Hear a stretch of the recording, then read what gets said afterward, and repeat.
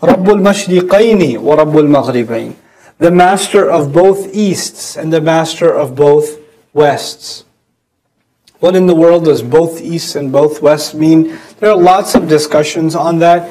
I'll just make it brief and share with you. One meaning of that is all seasons.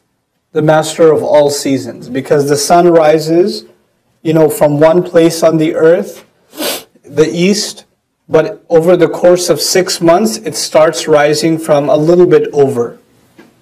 Like the east is not the same exact position on the earth. Where the sun rises, over the course of 6 months, it rises a little bit over.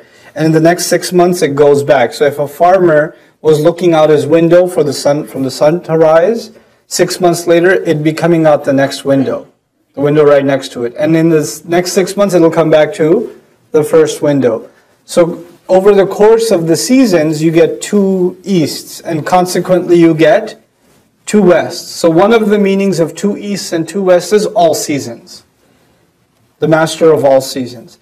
Others say it's referring to the human perspective. When you look at the east, you see, northeast to southeast. You see the entire horizon of the east. 2 ends of the east versus 2 ends of the west. Meaning he's the master of as far as your eye can see. That's the other implication here of the 2 easts and the 2 wests, is as far as your eye can see.